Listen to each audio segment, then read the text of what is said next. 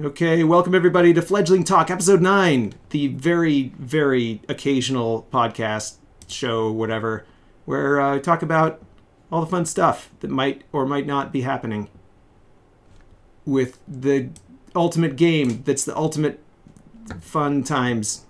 With me is Luke Spooner, my brother, and he and I have been talking about stuff. There's a few videos I think we did together.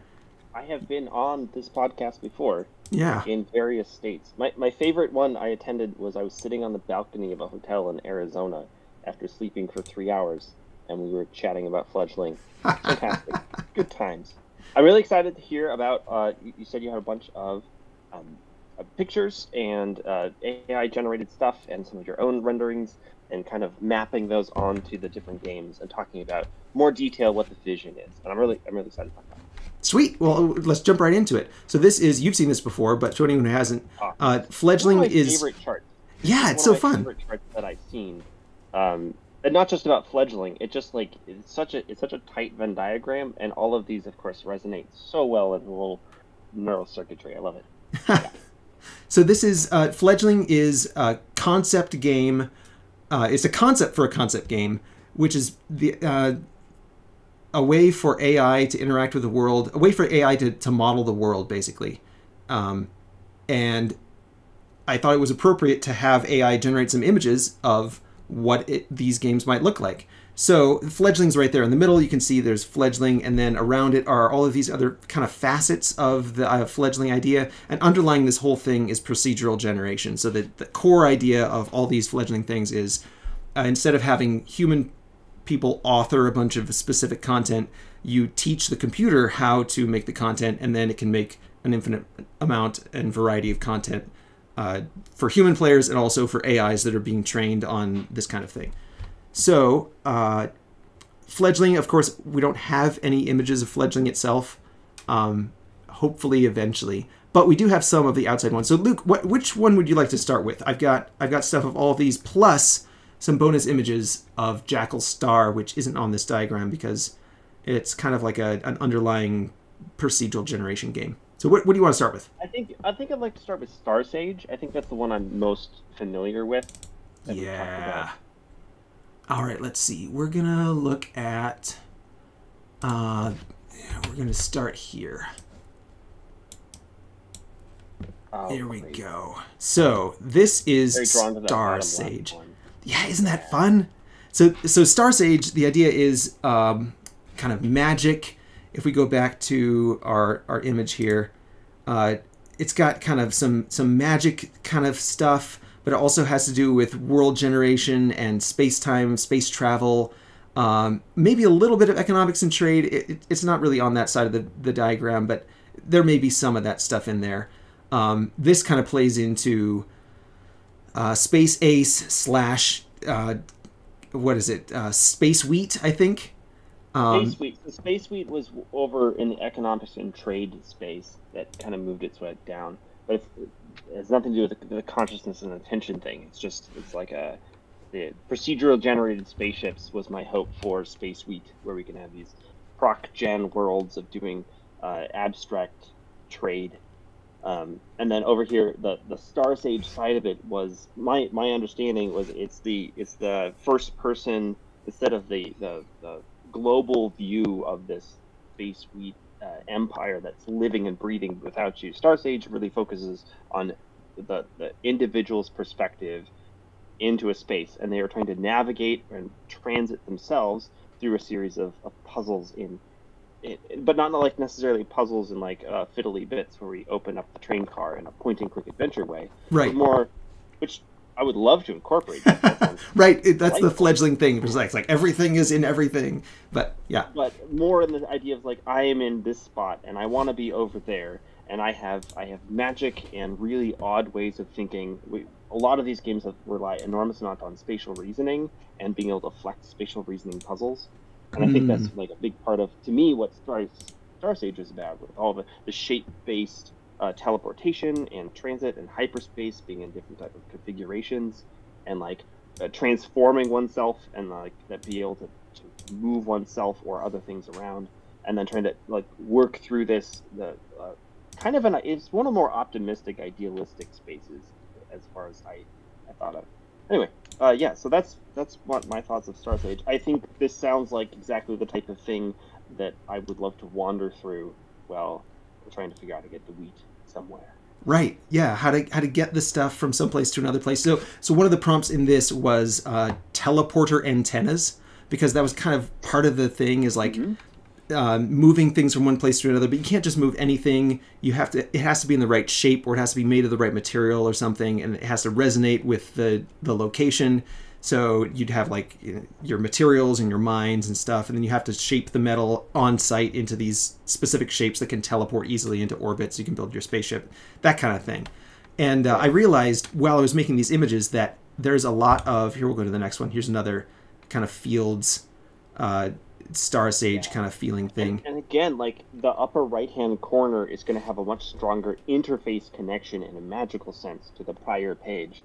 Whereas the left two here, up and above, is like these two, like they have similar shapes that they're using, and thus like we might be able to more easily transmit data and transmit objects. Yeah. In kind of this space, because the shape of the object is its own dimensional space, and it's like these two are very close to each other in dimensional space. Actually, that's kind of it. That's to me the summary of StarSage's magic mechanic is that. What if in distance, in practical energy distance between two objects, the shape of the thing mattered much more than its actual physical distance? It's location, yeah. It's measured. Yeah. What if its form was more important than its location? Right. Like, and then the idea is like, so then we could transmit, and the idea is like, I don't know. To me, like the center of each city is the same center as all the other cities that are of that type. Yeah. Yeah, but there's also all this magic. So there's like all of that spatial stuff. But then I also wanted to. I realized when I was playing with these ideas of like trying to explore visually the space, that there's a lot of kind of anime. Like I think StarSage is the most anime inspired of the fledgling facets. And so there's like all the magic is like layers, and it's all these big Kamehameha spirit balls from Dragon Ball Z kind of thing. Right. You could very easily, like when we talked about like DDR, you could play it like DDR, where you're like throwing out all the different like shapes and combinations of magic, and you're trying to counter and defend by doing counter spell that's specific towards that thing. So yeah. And like there are different races of these fantasy creatures or whatever, and so like I tried to do some stuff of like the swamp people like in the core of the spaceship or something, and so they've. I don't know. We had talked about that a little bit. I don't know if we explored that very much, but absolutely, yeah. No, like because there's a lot in StarSage about the internal space versus the external space. Yeah. And there's like all this mitigation, and the idea is the internal space they're trying to maximize to match your own person or your own community or whatever it is, like the swamp. And then the outside of the space you're trying to like create a maximize for whatever function you're trying to do. Yeah. And thus which might change from location to location, like the external envelope, right, is matched to the environment, and then the internal envelope is matched to the participants or the inhabitants. And the game of the magic is the crafting that translation piece. How do we translate and like move the swamp while maintaining the information? Like it's a compression and decompression game. Yeah. Oh yeah, this is great. So then there's the more like, so there's the masculine and feminine spaceships too. I was kind of thinking like the feminine spaceships build stuff and the masculine spaceships like destroy them. That kind of simplistic but evocative imagery. So this is, I don't know what this in the bottom right hand corner is. It looks like some sort of snow globe with a nebula inside, but it's cool. Yeah, nebulas are fantastically one of the largest birthing structures, I suppose. Oh, there you go. It works. Midjourney knew what I was trying to do.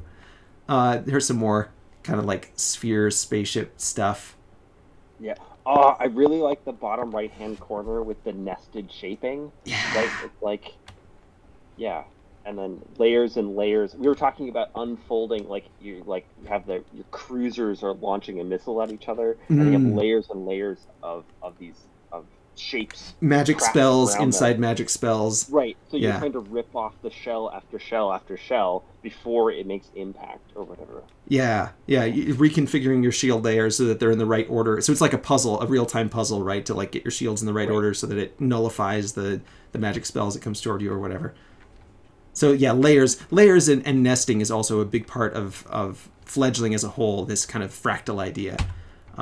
We can't talk too long on this stuff because we've got so much to get to. But here's some more like swamp people, kind of imagery. Oh, sorry. You're thinking you're also talking about Space Suite, and I'm like now seeing these in the Space Suite idea. We have those three different things: the high structured civilization kind of Yeah. stuff, Oh yeah. Yeah. armor in between, and the druidic chaos aligned magic space over on the other side of the spectrum. Right. And it's like bottom left hand corner is like kind of an evil aligned druid, and I feel like that upper left hand corner is like it's just crazy, but it doesn't necessarily mean villainous. It's just druidic.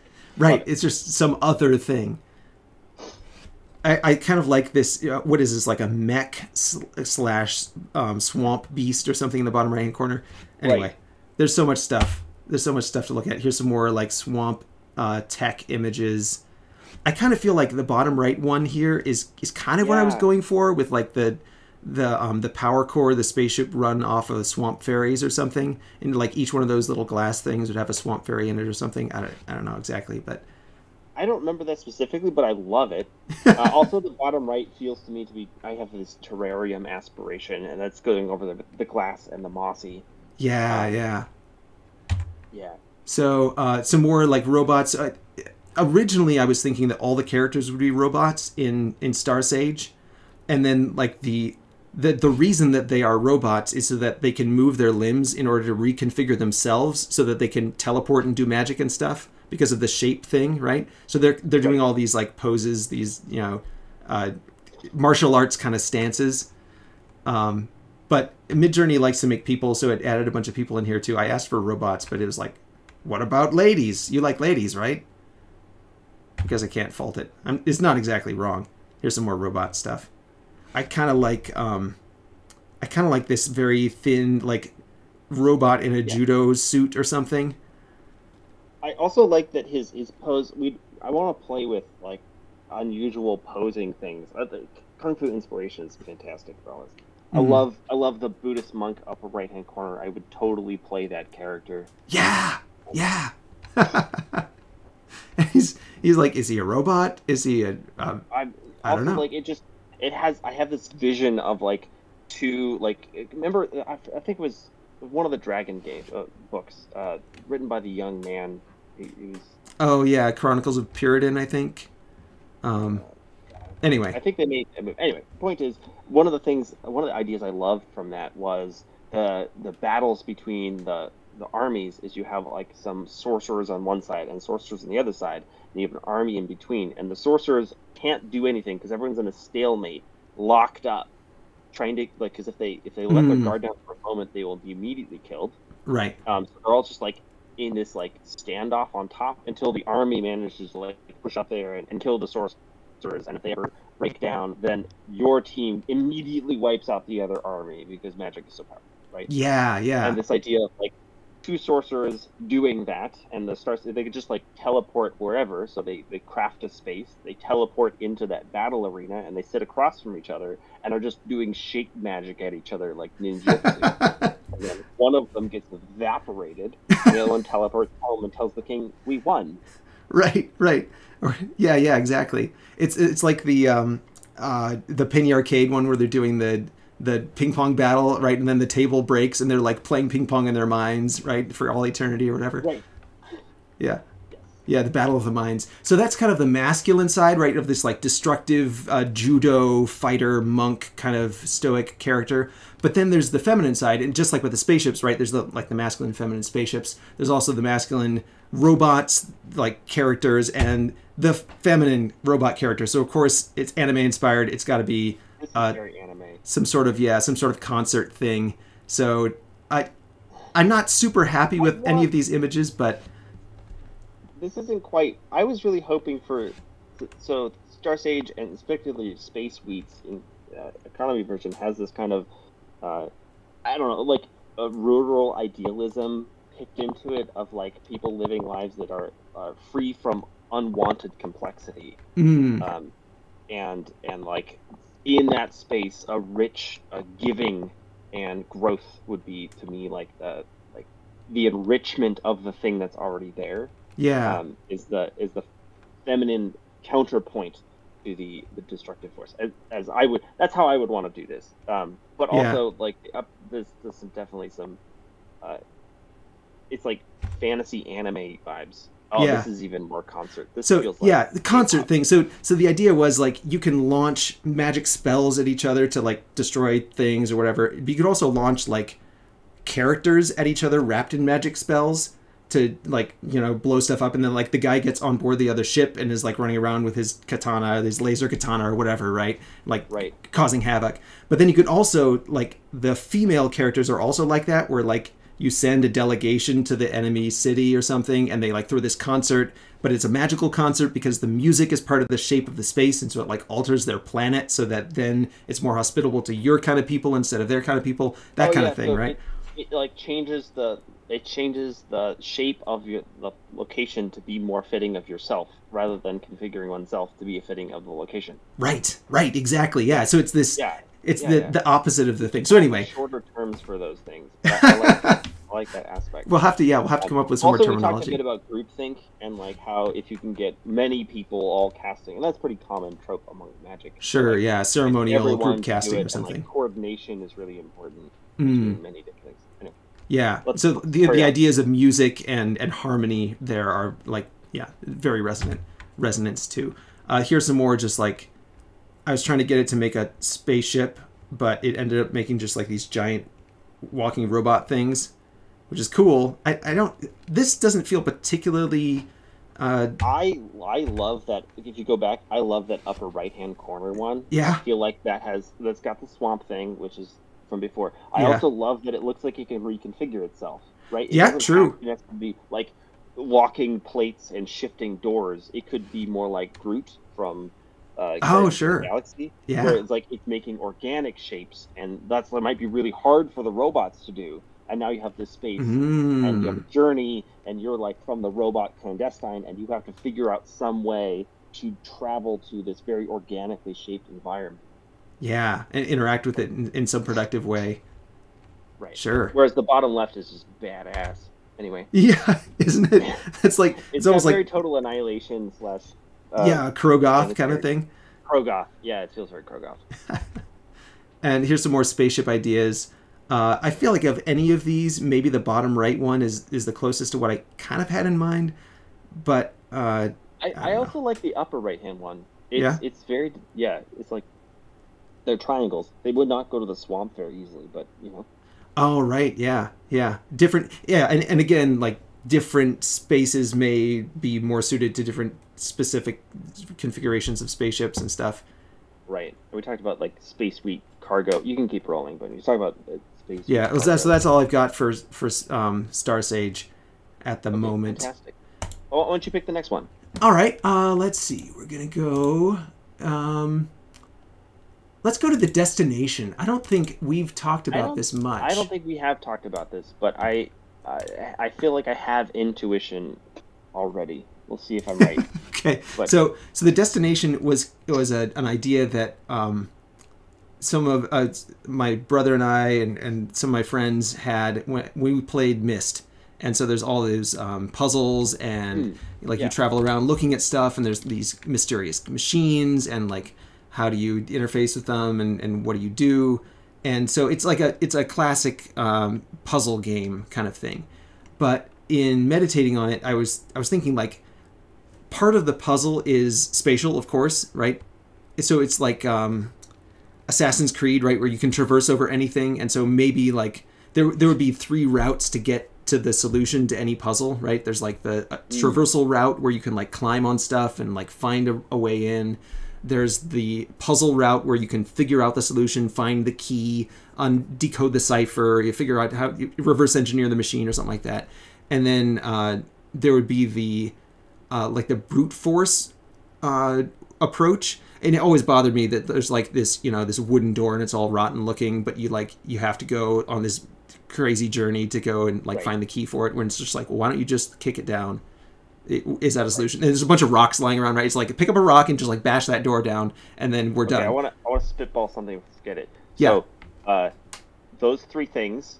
So, it's if I try and abstract them way up to just mechanics instead of like traversal, right? Mm-hmm. If you replace that with like if you abstract that all the way up to the user experience, I see dexterity, right? It's like, how fast and quickly and precisely can I do this? Platformers, DDR, Twitch shooters are all kind of in this space. Okay. Then the middle one is like investigation, it's information, it's puzzle solving, it's like getting the right thing. This is like any games that you've played that have an associated wiki where people are trading tips. Or all the Zachtronic games where all like engineering kind of stuff.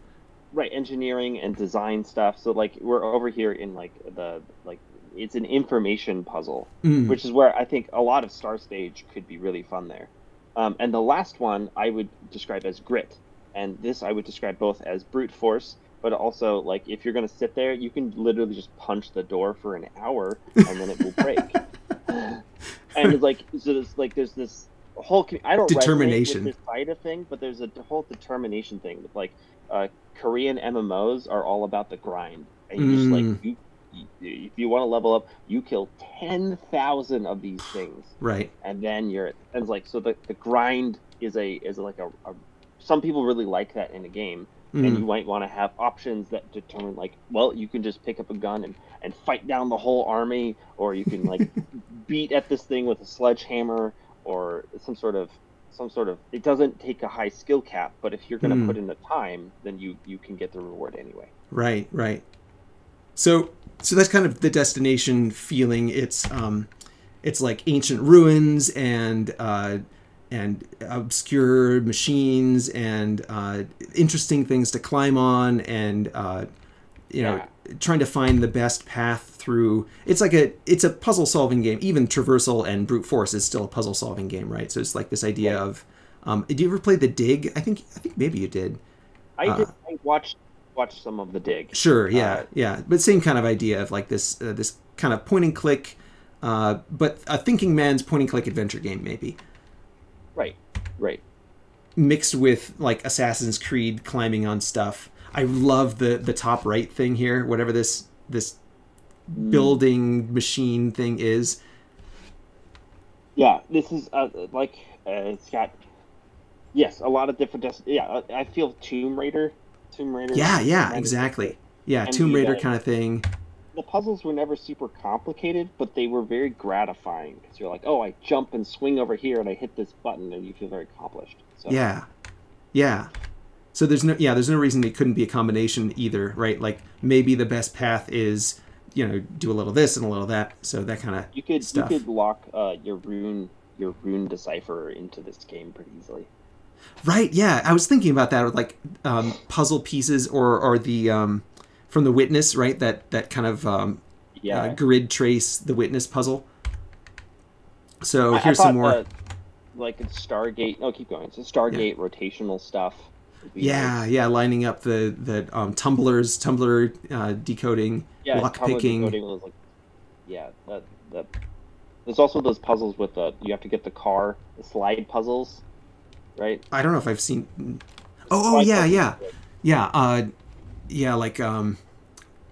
Unlocking space and organizing stuff and. Right. Spell a word, but like sliding tile puzzles. Yeah. Tetris pieces. Good luck. Right. So like stuff like that sounds. Bottom left also here was just like very evocative of like, I don't know. That's what I felt like that was what I was going for. It's like yes, that kind of a space. It's kind of like a little bit strange and wondrous, and you're exploring both what this space is like while also discovering what things like what are doors and what are walls, right? Very cool. Yeah, and what's an interface and what's a machine, right? Is this just a complicated door, or is it a, Right. So this got all the traversal energy to me. Yeah. Especially the right two. Yeah, isn't that fun? It's like you could have some sort of vehicles that you're using maybe, and they like go off the ramp and jump off your quad cycle onto the wall or whatever. I don't know.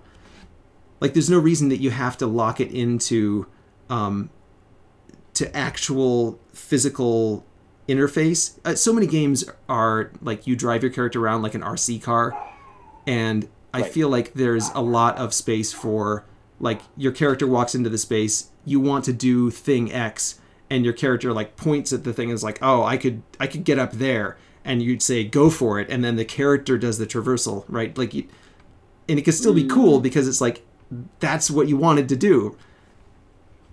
Anyway, right.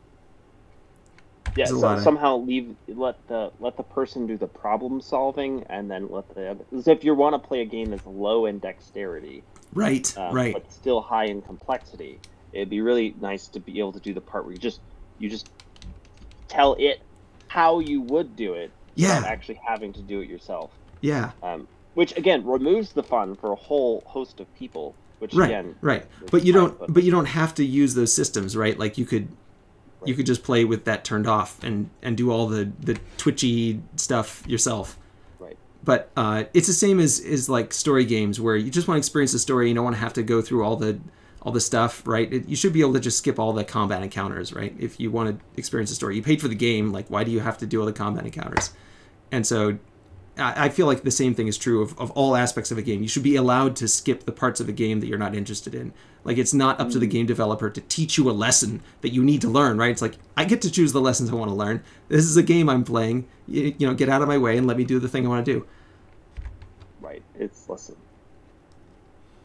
You are embedding like a toolbox in all of the fledgling. Like, it's a part of the fledgling concept. It's like whenever you give someone a tool, you should also give them, like, whenever you give someone experience, you should also give them the tools to make that experience. Right. They might have a better idea about it than you do. It's like this. Yeah, we can keep rolling. Yeah. Pipes and pipe fitting in. Yeah, it kind of clocks and mechanisms and things. Yeah. Right. It would do really well in steampunk. That would be another fun place to play. Yeah. Cool. So that's all I got for TheDestination. Kind of an older idea. Next. Do we do warmth next? Warmth, yeah, absolutely. That's one of the. We've talked about it a bit, but I do get it confused with Uplift, which I'm probably the most. Well, hopefully after this you won't get it confused because the imagery is very different. So Warmth is a game about engineering spaces and in conscious environments. So like the entire environment has not necessarily the environment as a whole, but like each element in the environment has a consciousness and it directs its attention toward things. It's like attention management almost. I guess it's a game about marketing, really, when I say it that way. But it's like, you know, the water pays attention to the shore, and the trees pay attention to the water, and the rocks pay attention to the rocks above them. And all of that attention is kind of flowing through the game in a mechanical way that's called warmth. And so then your character can go to places and places of high warmth and kind of gather the warmth into themselves. They can paint pictures of the locations. It's kind of east shade in that way.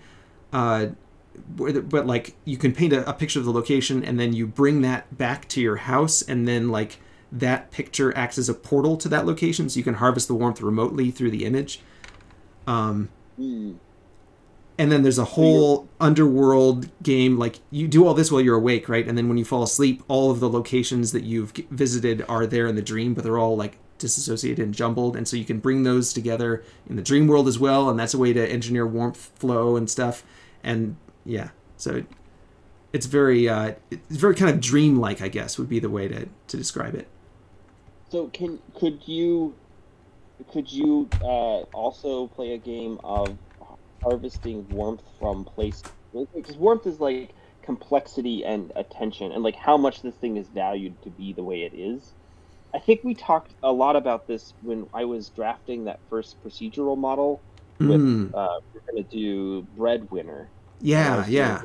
Proc gen for the island, and we talked a lot about when things fall out of the simulation. If you're in a node and then you zoom back up, what in there is the same, and what's going to be regenerated because it wasn't uniquely important. And that idea, you told me at that time, I believe, that that was kind of what warmth was about. And it's like the things that are going to stay, that are resilient to being like the simulation moves far away from them, Yeah. and don't get dumped if they have enough warmth to keep them alive. And the cold, dark of the not observing them directly. Again, Yeah. also keeping the picture is going to force that. There's like a way to Anchor it. warmth. Yeah. Yeah, it anchors the thing in the reality. I love. Yeah, okay. I think I'm back on board. I think I understand what this is now. This is actually kind of Ben's idea. This is Ben's kind of brainchild, is warmth. Yeah. So I'm trying to do it justice, or I'm going to have a discussion with him later. Maybe we'll be together. Maybe it's just he and I, but we may talk about warmth more at that point. But here's like a dream world kind of idea. I love here how the clouds are also trees. They're like they're the same form, right? And then there's also the forests, but like the whole thing also has that same form. It was very cool. I love the high contrast in detail too. There's like clearly something, a lot is going on over there, right, in that section, and that's like it clearly portrays it like this is a high interest location. This is a world map. Like, yeah, be able to click on that. I think fractal complexity was one of the seeds that I used for a lot of these images, which tends to produce results that resonate with, for obvious reasons, with fledgling, with the fractal idea. And they also look like mushrooms, right? Like it's like a mushroom tree cloud shape. I was like, oh, that's really cool. A lot of this was inspired by Rococo Delft porcelain designs, and so these are some like, because a lot of the image on the plate, right, is the location that you went to, and so you'd like be in your house, you'd be in your Swiss manor or whatever it is, and then inside are all these these things hung on the walls, these like Prussian blue plates hung on the walls with all the locations that you've been to. Great. I love warmth and destination are close friends. Well, I mean, yeah, they're all kind of close together there. I feel like warmth has a lot to do with EndlessKnot as well, which we'll touch on hopefully soon. Again, another one I don't think we've actually talked about. Yeah. All right. Well, so I'll skip through these quickly here. Here's like a glade with all the like the warmth is kind of circulating in this space and amplifying itself, right? Here's some more ideas of like your house or whatever. Maybe like a castle. Uh-oh. I think I lost audio. Hold on one second. I can still hear you, so I'll keep talking. Yeah, so that's like very and we're back to the start. All the different elements here. You've got the water, you've got the trees and the plants. You've got the clouds. I don't know if clouds are really a part of it. Can you hear me again? I could hear you before. Yes, but I couldn't hear you anymore. Ah, okay. I can hear you now, so we're back online. I was just saying that I like the idea of your house maybe being a castle, depending on how you want to build it, right? Because there's a lot of user input into all of these games. Right. Well, schooners definitely live in a castle. That's always inspired towards. Sure. Well, and like here's a castle mountain. It's like you could transform the mountain into a castle. I don't know. So anyway, warmth. Since we talked about it, let's talk about EndlessKnot next. So EndlessKnot was a concept I had. Let's see if we can find something evocative. Again, pastoral kind of imagery. This kind of fractal complexity. This is more Celtic inspired with Celtic knots and kind of thing. That's what EndlessKnot comes from.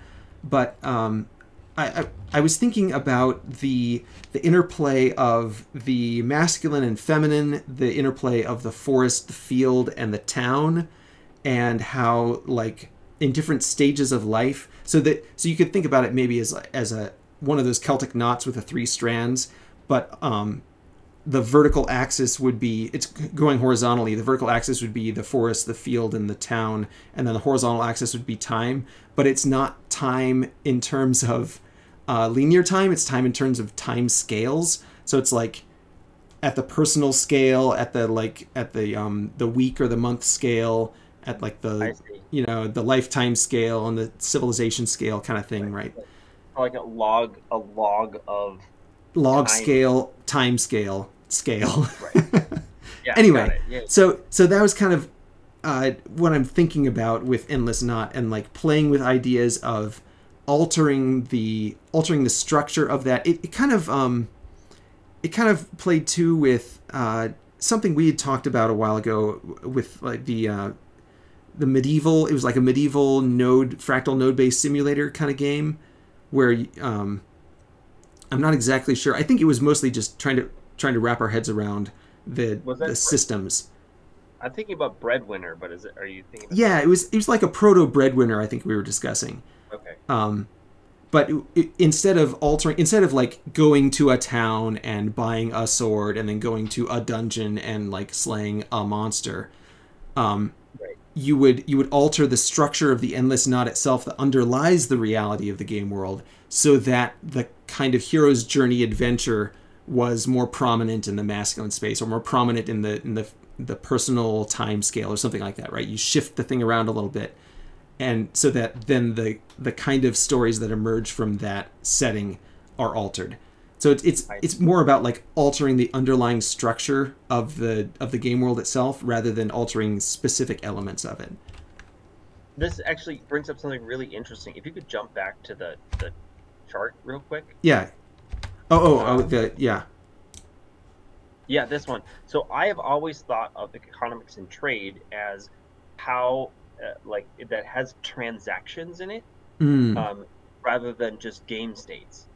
So to me, like how I would think of it, I would put destination outside of economics and trade, right? Because there isn't any transactions happening. You're just going and exploring and moving through these spaces. And then I would put StarSage up in economics and trade. Not necessarily, like I would just replace economics and trade with like transactional. Sure. Right? Is kind of what I was thinking. Transactional gameplay or something. It's more like you're thinking about it's like ecosystem. Are these things doing exchange in some other way? Yeah, maybe that's I don't know. But yeah, I see what you're saying. Like economics and trade is more like discrete transactional kind of thing, and then maybe there's what I was thinking about. Yeah, maybe there's another aspect that's like like you said, ecosystem or a systematic like symbiosis, maybe like an idea of this this ecological symbiosis. Right. Okay. Yeah. That's cool. Great. Let's keep rolling. So yeah, EndlessKnot. Here's some like just kind of trying to explore the idea of this game that's about the structure of not just the society or the character, but the whole world. The interplay of like all the different craftsmen, right? Like maybe this is a map of the different craftsmen in the game and how they all like feed into each other and stuff like that. I don't know, that kind of idea though. I don't know if you played the board game Brass. Oh, I've heard of it, but I've never played it. Yeah, so Brass Birmingham has one of these most beautiful maps I've ever seen. It's so nice, and it's got all this like it's showing you all the trade and canal routes, and it's dense on one side and loose on the other, and that means something as far as like, and it's got a lot of information on the game state that I like. That it feels like it matches here. Yeah.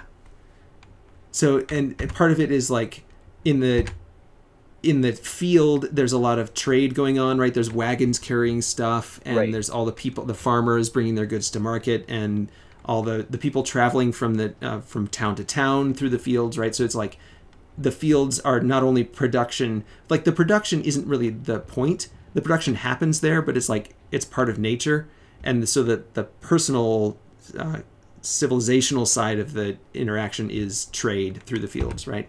And then in the town, there's craftsmanship. So I had trouble getting it to like show craftsmen making stuff, but here's some things that look like they were made as crafts.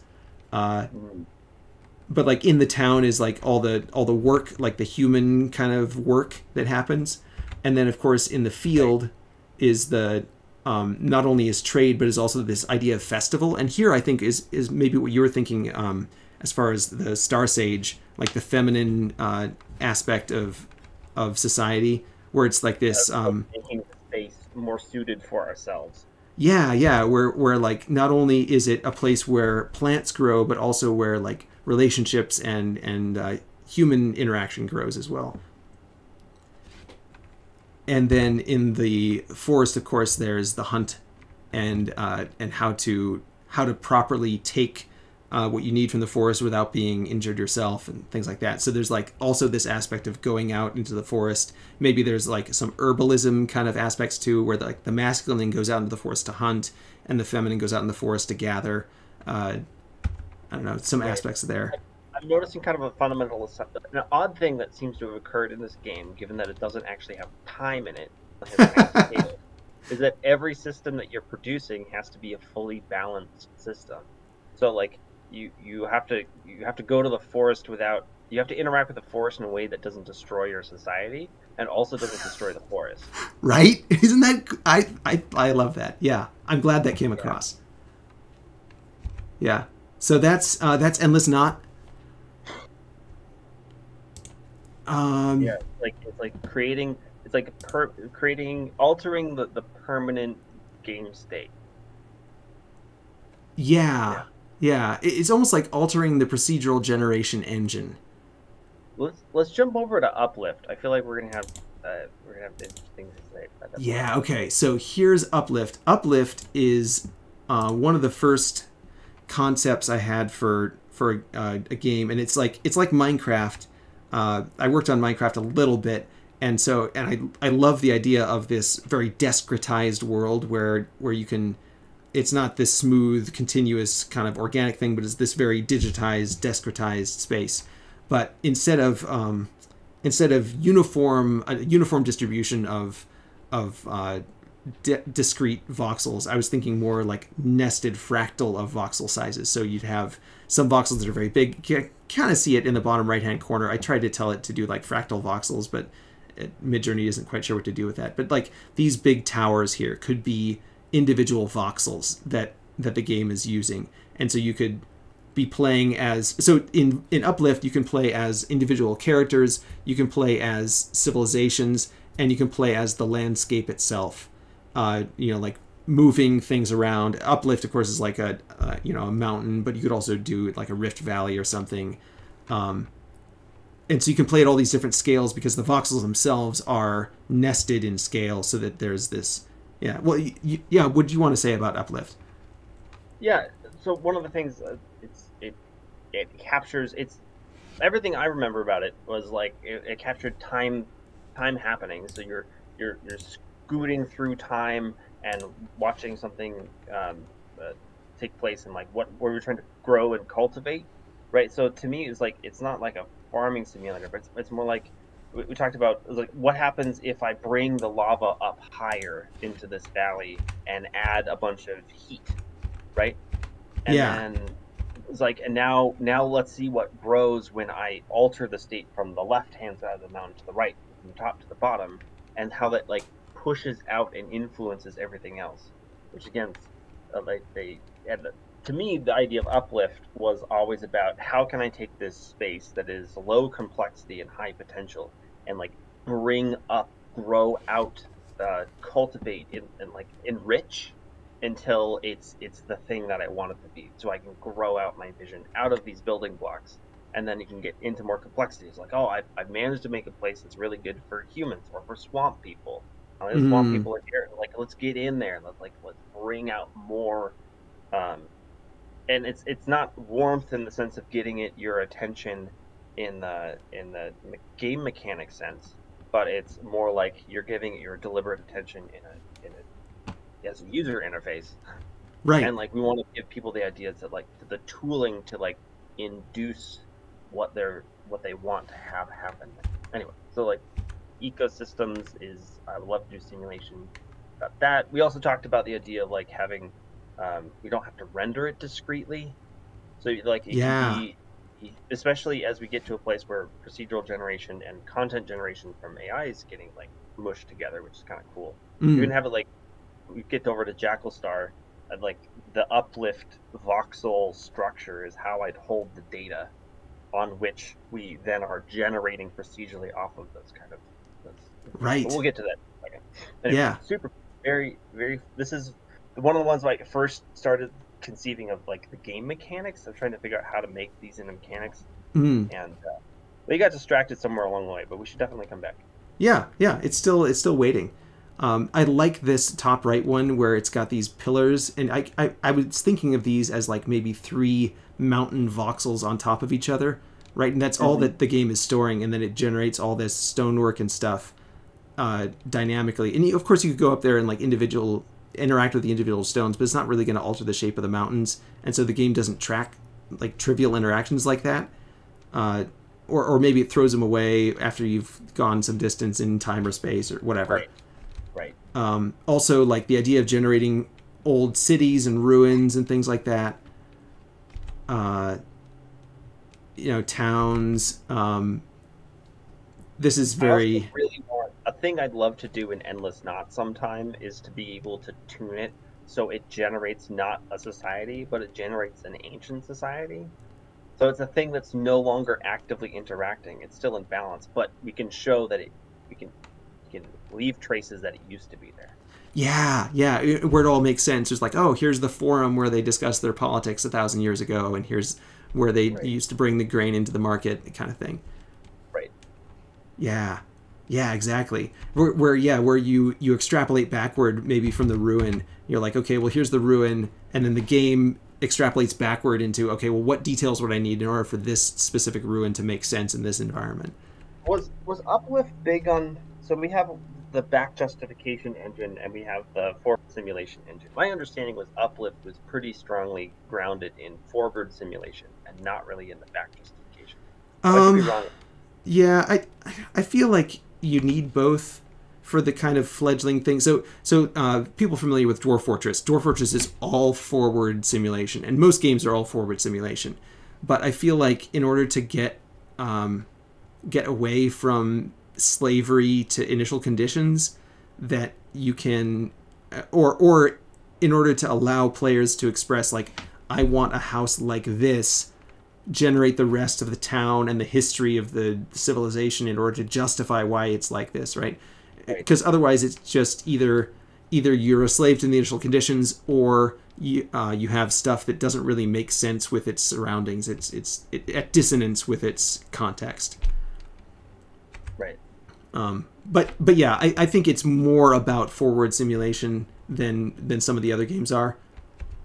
I was trying to get like a picture of somebody traveling, but they were all like people sitting somewhere.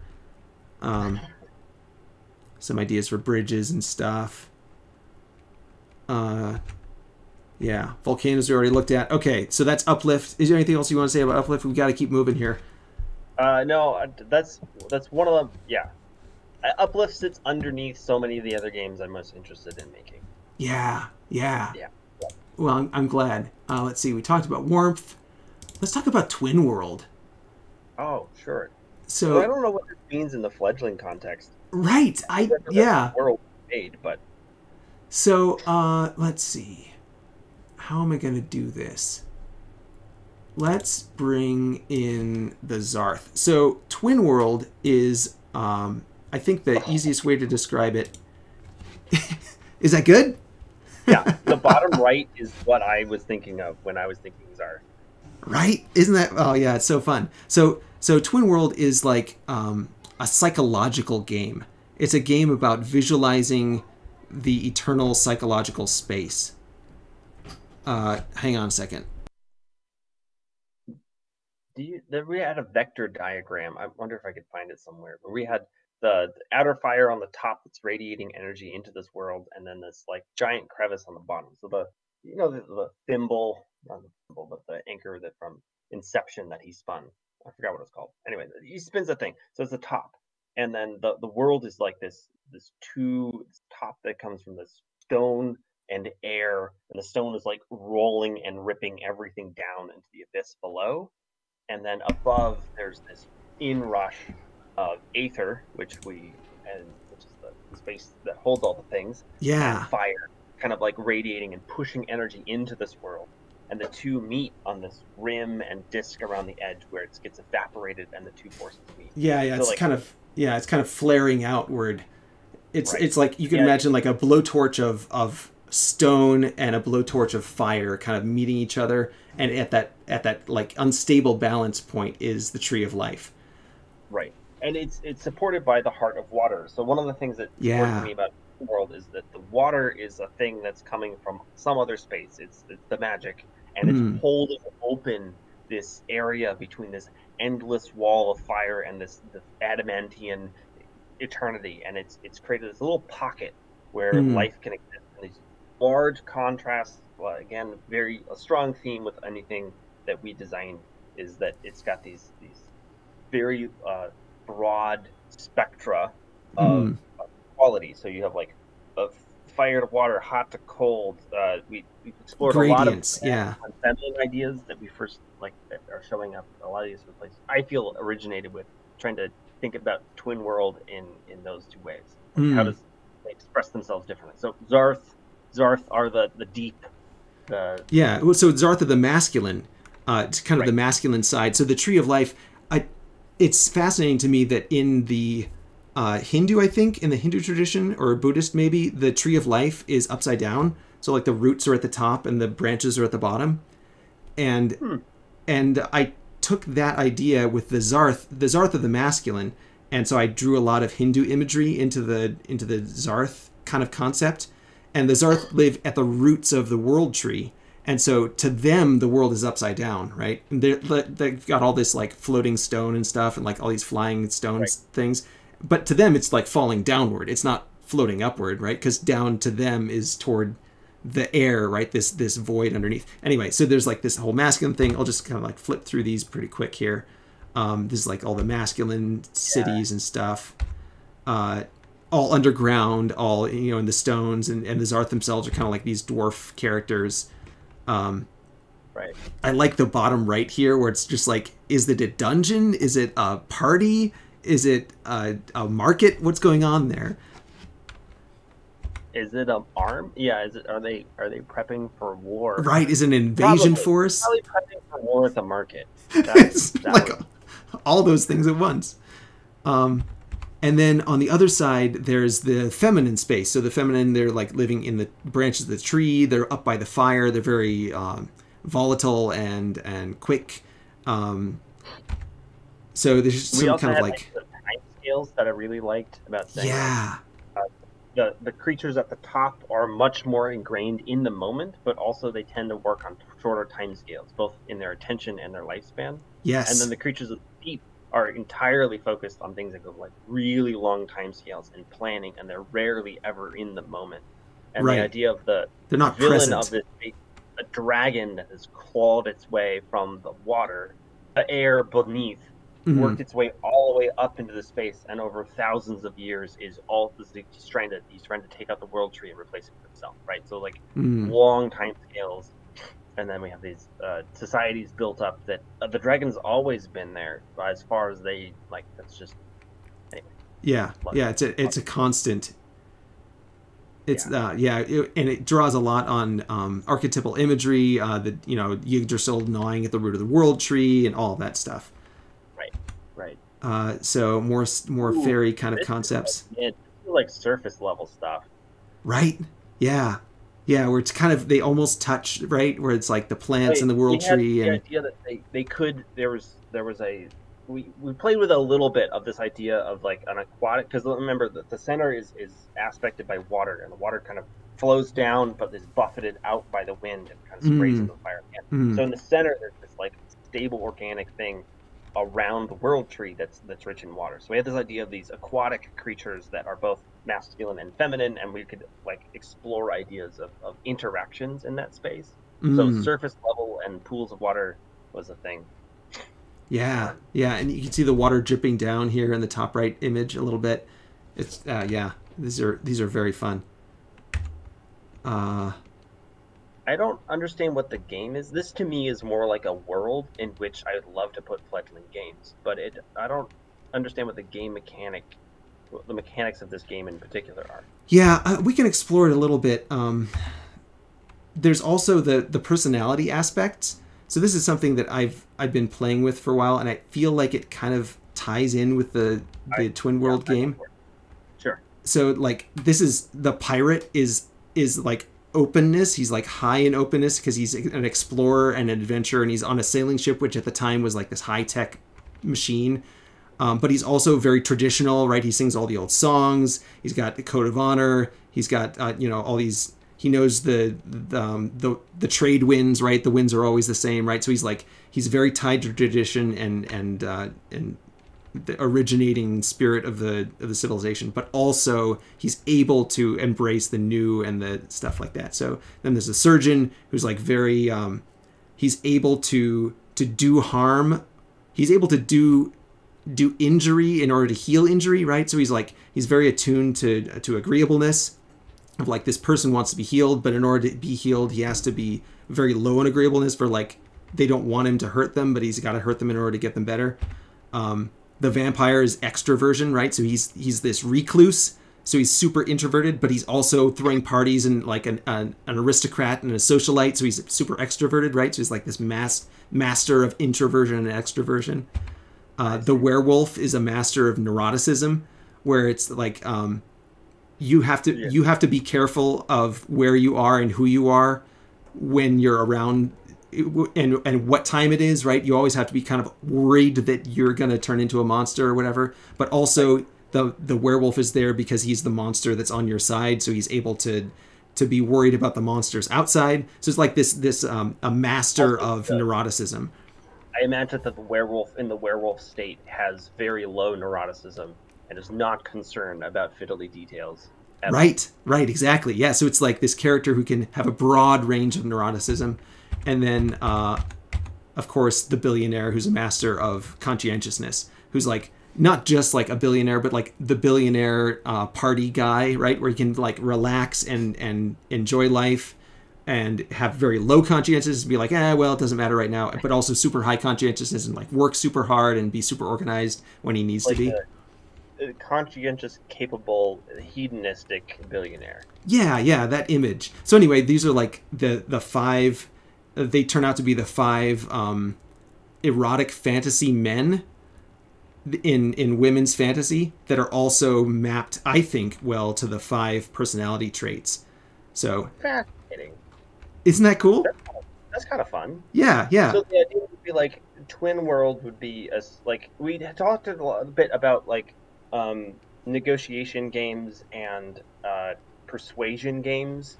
And games where you're trying to alter the state of a conversation or alter the state of a like the communication game, basically. And the personality and communication go hand in hand. And I feel like TwinWorld could be a maybe I'll think about it as like as an outlet for all the communication exchange ideas that we had. Yeah, it could. I'm not certain what the mechanics are myself. I think that it's probably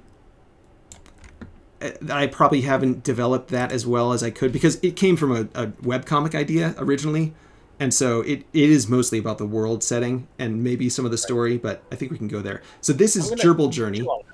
Huh? Gerbil Journey? Yeah. Gerbil Journey. So Gerbil Journey was originally corridor. The idea was a pun on the term corridor shooter, where you're like a guy running down a corridor and like shooting guys, and there's like it's a super linear gameplay. But I was like, corridor shooter, what if you were a guy who had a gun that you point at a wall and pull the trigger, and then you open the doors and there's a corridor stretching out from that door in the direction that you shot. So it's like a shooter that shoots corridors. I should know that's where it came from, but amazing. Yeah, so anyway, so this is like, and then like, what kind of a character would be in a world where you wanted to generate corridors? And like, well, of course, like a gerbil, right? Like the tubes and stuff, right? So then it was like, okay, well, this is like gerbils who are in this kind of little habitat. Let's see if I can find some gerbil habitat. So here's the cover image I came up with. Oh my god! Yes. Oh my god! Yeah, they're great. Here we go. So like gerbil, some sort of gerbil habitat. And then, but they've got these robots that are taking care of them. And so the gerbils can be like, I want a corridor going in this direction. And then like it makes a bunch of tunnels for them. And so this is a game about like expanding your habitat, of like the embracing the ideal of a prey animal, where you're like, I want a place that's safe. I want a place that is protected from predators. I want a place where I have others of my own kind that I can interact with, and there are resources that I can use, and then I'm happy, right? It's not a game about like conquering the world or whatever. It's just like finding a good burrow or something like that. Feels a lot like Stardew or don't like Yeah. Oxygen Not Included. A lot of base building is like you're on the bottom of the food chain. Right, right. So, but then like the gerbils are also psychic, and they've got the ability to communicate over space and time, and they can travel back in time. And so like, or they can't travel back in time, but they can communicate back in time, so they can ask for help from other gerbils, and especially from the Gerbil Emperor, the intergalactic Gerbil Emperor, who's like attuned to all the gerbils. So this is kind of like Warhammer 40k, but like cute and fluffy and actually optimistic instead of like horrible and nasty. They're like using their information from the future to make themselves really pleasant habitats, both in the present. And I think a lot of the gameplay was about finding, like, scouting out various dangers to yourself, and then using that information to make sure it never affects the gerbil race, right? It's like getting ahead of any problems. Yeah. Right, exactly. And so then the corridors are all about, like, it's kind of like a burrow, right? You're building these burrows, and then there's the whole robot aspect of it, but it's tied together, where the robots are doing like the burrowing and the tunneling, and there's all this stuff. And then like research in the same way is envisaged as like tunneling through the intellectual space to get to a place where you can do something that you want to do. And so the whole thing is like tied together with the idea of corridors and places that are designed to be traveled through. I remember a lot about the corridors also being dimensional corridors in different space, kind of as a prequel to hyperspace stuff we were talking about with JackalStar, where make a corridor that goes really far in the future, and the gerbil like runs down the corridor, and then you get to play at the end of that thing, and then you find out, oh no, the guys arrived with a giant fleet. So then you just scamper back down the corridor into the past. You can't bring anything with you except for the information, and you're like, hey, we need to do something to make sure that when we get to that future state, that let's build a fleet and send it there beforehand or something like that. And then you like scamper down the hallway to the present again, or the future state, and there's the waiting for you. It's already arrived. Right. And so part of the game would be responding to the requests of other gerbils, where they're like, oh, we need a fleet. And so then you're like, oh, okay, I'm going to go burrow over here and like, get all these resources and research all this technology and build this giant fleet and launch it off into space. And then like in 100 years, when it gets there, that other gerbil is going to be safe now because I did that thing. Right. So the idea is of hyperspace. Now this is Jackal Star. So Jackal Star isn't on the map. It's not one of these original ideas, but it's kind of this game about procedural generation, and we don't have too much time to get into it. But I just wanted to show you some of these images that we got here. Here's like layers of hyperspace ideas. I really like the bottom left one, and kind of the bottom right one too, where there's like this. All the different stable zones. There's like stable zones within the hyperspace. Right. And then like all these structures that are tying the layers together. What dimensional space is the idea of you have a high dimensional location, not just 3-dimensional, but I think we were talking about 12. So like this 4 for space time, and then we had another 8 or so where we had various different attributes, but it could be abstract and customized to whatever you want it to be. Right. That would be the idea. Jackal Star was probably more specifically over in our favorite things of mechanics and building and pipes and things like that. But you could imagine hyperspace being across any of these axes. And then the idea is we have a map that's in this high dimensional space, and there's only particular pockets in there that are actually stable. So you can't go to most places in hyperspace. That doesn't actually make any sense. There isn't anything there. And the idea is you would have these maps of what types of hyperspace is available, given some sort of procedurally generated, like a scatter plot or Faster Than Light or Master of Orion. It's like these are the locales available. And it would be like little pockets of stable configurations of hyperspace dimensionality.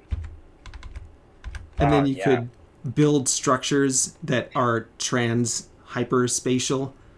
Right. So there's corridors, the most simple of which are corridors. Right. Yeah. So like gates and towers and pillars and pyramids and stuff that are like,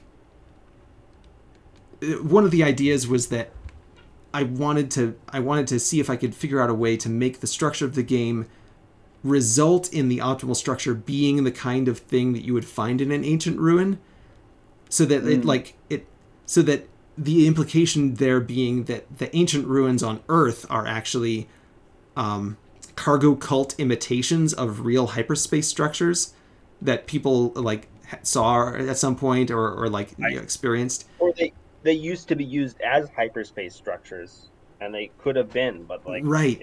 Or maybe they're the hyperspace shadow of real hyperspace structures in some other hyperspatial location. There could be a stable zone close by where they're doing hyperspace, and we're just living like one hop of hyperspace to the left. Right. So anyway, structure ideas, more like kind of hyperspace technology stuff.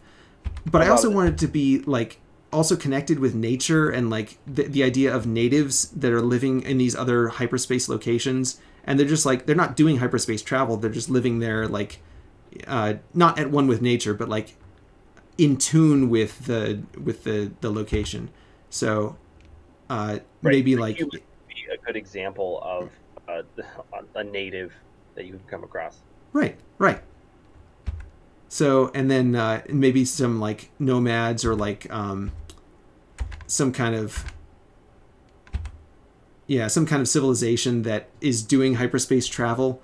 There's a lot in JackalStar, but the StarSage Ace seems like the main character that you've imagined for the Jackal Star. It's a first-person perspective where you can go around and you have some sort of access to an individual craft. Where you can transit hyperspace in ways that are unusual, and then the rest of the things have to be done kind of not really like you have to build stuff so it can become an EndlessKnot in a way, so you can get kind of like ecosystems, or like not ecosystems, but like production loops or whatever you want. Like you want to fabricate a bunch of bolts because we've been playing too much Sabbath Factory, and you want to set up, you want to add their hyperspace gates in certain ways so that you have a continuous flow of whatever's happening. And now you have an EndlessKnot scenario where you have a balanced structure, and that thing, now we don't have to worry about the time that it takes. You just like, okay, well, kind of in the idea of what's the space name? Kerbal Space Program. Me forward to the interesting part.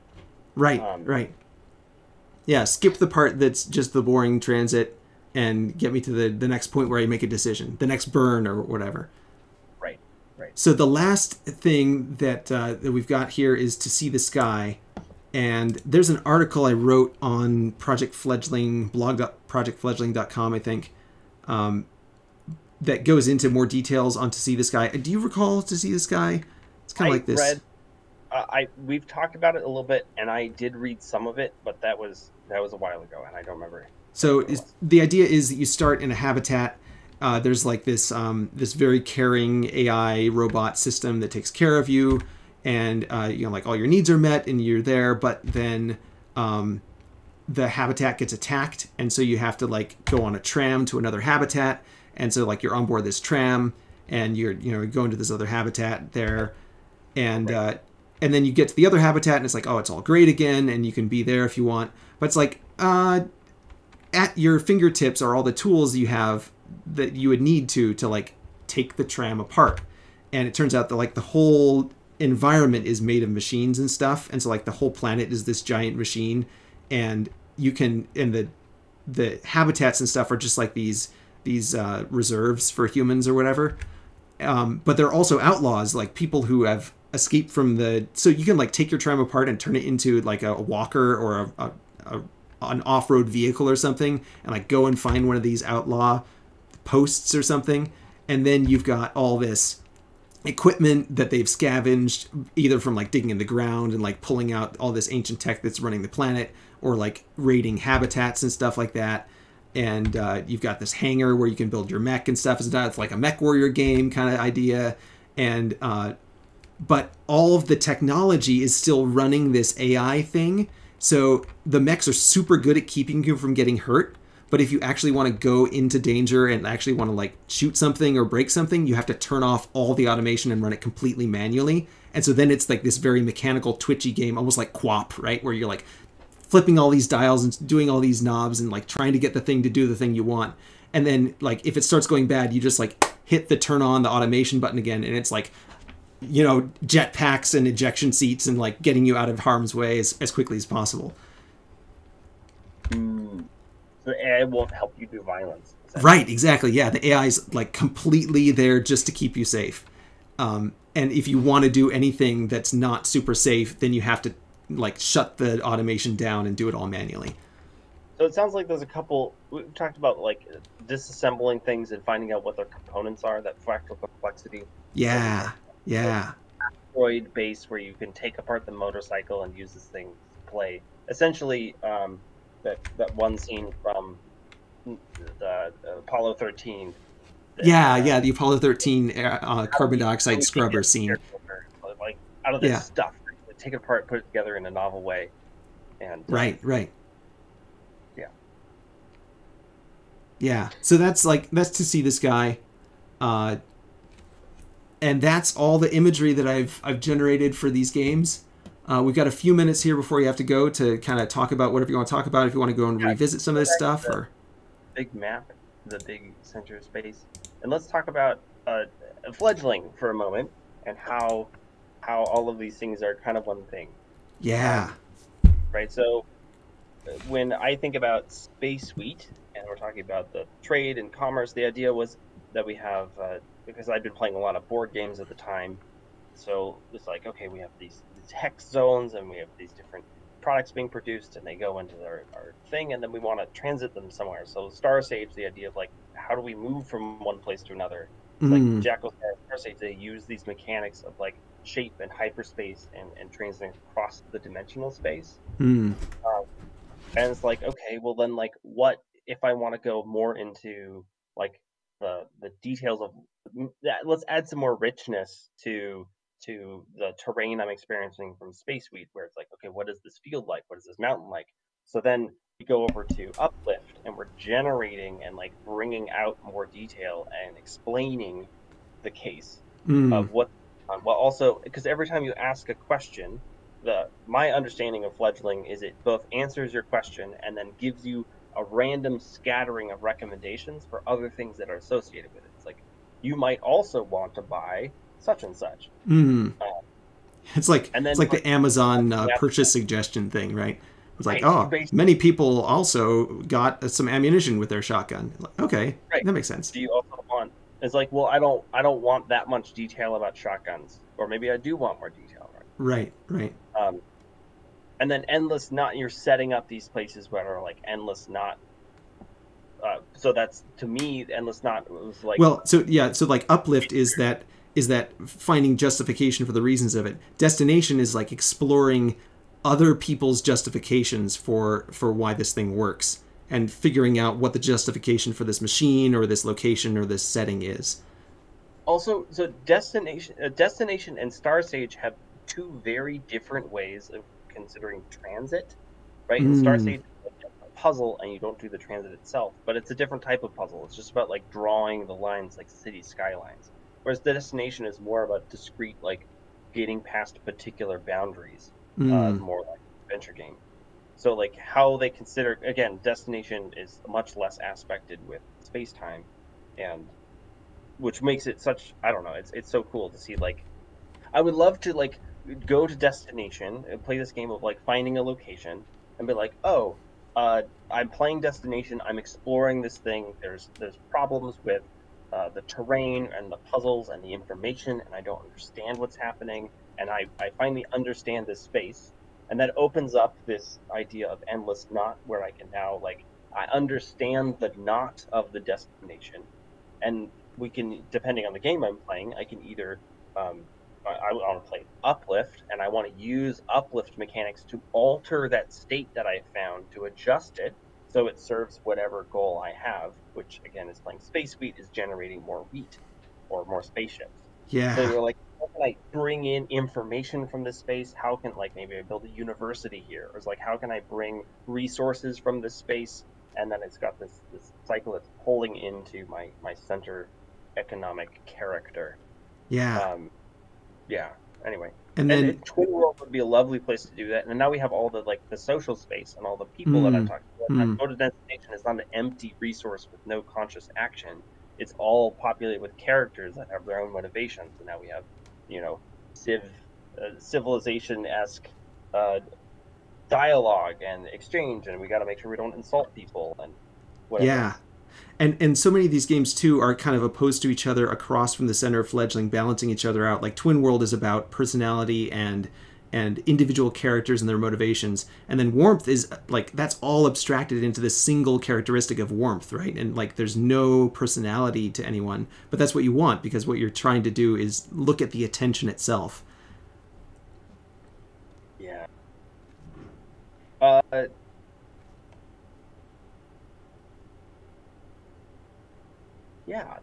That's about. So, do you want to? I have a couple more minutes here before I got to run. Sure. Do you want to talk a little bit about the future of Fledgling and what starts? Yeah. What's happening next? I don't know. Like, this is a project that I've been working on, with you and my friends and stuff for decades now. Right. And it's not really a project so much as it's like a way of thinking about games and a way of thinking about the world. It's almost like a philosophy, but it's not like a coherent philosophy. It's just like this trying to get outside of the... Huh? Most philosophy isn't coherent. Okay, fair enough. But, like, it's trying to get outside of the Fortnite dance market of, like, authored content that's gated behind paywalls, that's marketed to people and pushed down your throat, and, like, I just have no interest in any of that. I want to be using the space and exploring it in a way that is informative and fresh and interesting and helpful, and that I can share with other people freely and give them the tools to do it as well, right? So it's like this, the idea that instead of games being something that you experience passively like a movie, like a game is something that you're playing, and even the game creation part is something that you're playing while you're playing the game. Also, there's a lot of ideas you have about contribution of ideas. You have very strong ideas about intellectual property. And I think pretty core to the idea of Fledgling is this idea of when you are working and creating within Fledgling for yourself, that is also contributing to the larger base for everyone else. Right? Yeah, like, yeah. Not necessarily, but, like, by default, it's feeding in, like the idea of Spore, right? Where, like, any creature you make goes into the library of all the creatures that everyone can draw from. Right. It definitely we're hoping it becomes a mod-friendly game, and also, like, want lots of people to build games within this space for themselves. That if they're properly built, I think, like, if we can build Fledgling well enough, and the tiny piece that I built over in the corner with the island generation, you should be able to have 2 different games pretty seamlessly merged together. So you can be like, give me these 5 different games people have made, smack them together into one space, and then create a space for me to explore using all of these mechanics. And whichever mechanics are there in more or less abundance, given whatever games you're trying to put together. Yeah. The idea of all of these pieces being so each of the games is made up of a bunch of components that are combined to make that game what it is. But then each of the games themselves are components of Fledgling that can be combined to make Fledgling what it is. And because they can all talk to each other, you can, they all have their own style of visualization, for example, but you could easily take the style of visualization from one game and map it onto the other game, so you can be like, okay, well, I want to look at this as if I was playing, I want to play Uplift and then look at it as if I was playing Warmth, and then interact with it as if I was playing ToSeeTheSky or whatever, right? Right. And very soon, like, I would hope that we have lots of, these are just like, these are our games that we have thought of to put in this space. Well, a lot of these are your games you actually put together to put in this space. But the idea is really to define the space and the mechanics and get that working, so that we can very quickly turn it over and let people make their own spaces that we can then... Right. Yeah. This isn't like, here are the games that you need to be familiar with to play Fledgling. It's like, no, these are like some examples of the kind of things that you could do with the Fledgling engine. It's more of a game engine, I guess, or like a game ecosystem than it is of like a specific franchise. Yeah. And the only thing I really...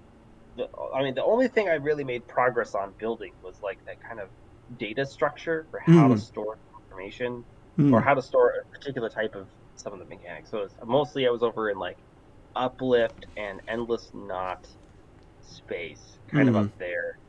Not a lot of, I didn't have the puzzles down yet. Sure. But like world generation stuff. So we had like this data set of like the game state and how you could modify it manually. And then the idea is to slowly add on mechanics for the different ways in which you can modify the game state. And then those game states, because they're all stored like fractals in their own dimensional space, right? It's like how much of it this is vampire or not isn't really relevant if you're over there looking at Space Wheat. So why can't we just throw the vampire on top of the Space Wheat? And now we have vampire and Space Wheat aspected location, and the game should be able to very smoothly generate the procedural like outlet of that. Now we have a destitute town all of a sudden instead of a quaint one. Right. Or like what Vampire Hunter D was at the anime, right, where there's like the town is completely dominated by the vampire and he lives in like this huge onyx cube or something outside town, and like all the city's got like crosses on all the rooftops now because they're trying to ward off the vampire. Right. Just completely suppressed them into the ground in the dust. Right.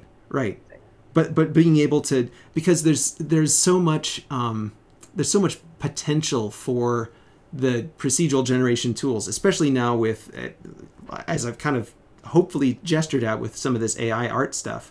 Like, there's no reason that this kind of technology couldn't be integrated into the pipeline for the procedural generation, and then for it to also, the procedural generation to feed back into that so that it trains the AI to make better kind of content for the game. So it's just like all of this stuff could feed back into itself really quickly. And I feel like when I've been working on Fledgling, I haven't been trying to make a game myself. I've been trying to see where games are going to be so that I can see what kind of thing I'd be interested in that space. So it's not like I'm making Fledgling and I own the idea and like everyone needs to get on board with my concept. It's like, no. I feel like this is going to happen, and hopefully here are some ideas about the kind of things that we could do with this technology once it has kind of come to fruition. Once it has become a Fledgling, right? Once it is fully fledged, once it is taken off from the nest that we built for it, right? And kind of brooded over it and gotten it going. Hopefully it's going to launch off, and then like where it goes, I don't know, but these are some of the ideas that maybe it will go. Right. My next thing that I would love to build, so I'm kind of on the other end of this, where it's like I have a game I really want to make, and I feel like Fledgling is the right place to make it. And you and I have kind of been talking back and forth about creating this because like I have a game I want to make inside this space, and I think the next big chunk for me, though I haven't worked on it in probably at least a year, would be trying to get into the procedural quest building and puzzle building. So like getting it to make puzzles procedurally out of whatever dimensional space I have available to me. Yeah. So I think I can make pathfinding problems, and I think I can make like matching and sorting problems to be abstract enough that you can kind of like embed them in whatever nouns and verbs you have available. Right. Yeah. That's the idea. Yeah. So Man, I'm so glad we had this conversation. This has been really fun. Great. I have some ideas, but I haven't been able to prove them out yet. And I need to get my little game pieces out and my clean table and start making transactions between various agents on a board and see if I can figure out how to make that work. Right. Yeah. And well, I think you have to go. I got to take a call in a couple minutes. So when you talk to Ben, let me know, and then we'll see what else we got. Yeah, we'll try to do another one of these soon. Thanks for coming on with me, and thanks everybody for watching. And yeah, this is very exciting stuff. Thanks for talking to me about it. Yeah, great